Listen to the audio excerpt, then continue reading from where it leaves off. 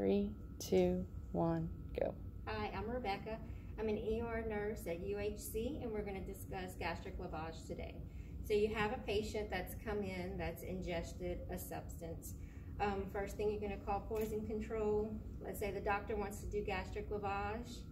The substance has to have been ingested in the last 30 minutes, hour. You're not going to do gastric lavage on a patient that's ingested something 4 hours ago.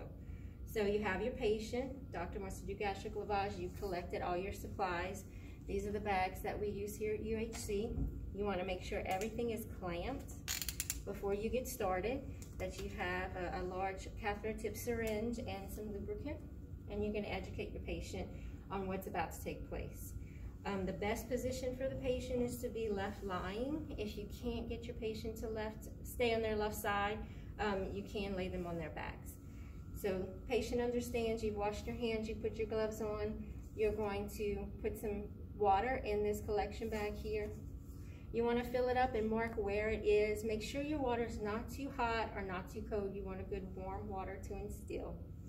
So this is the collection bag at the bottom. You want to hang it lower than the bed, so we'll just put ours right here, and then you're ready to go.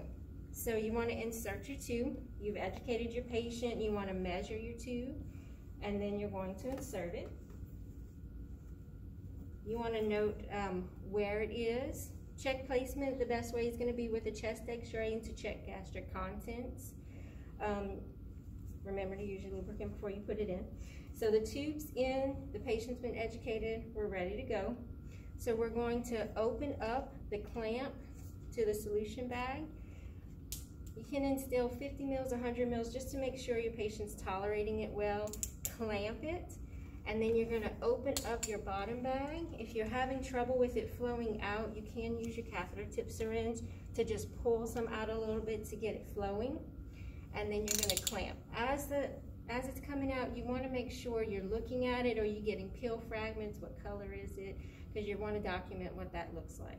So then you're going to unclamp again and instill about 100, 200 mils of fluid in, clamp, and then you're gonna unclamp your collection bag, again noting what it looks like. You're gonna continue this process until the fluid's gonna run clear and you're not seeing any more peel fragments.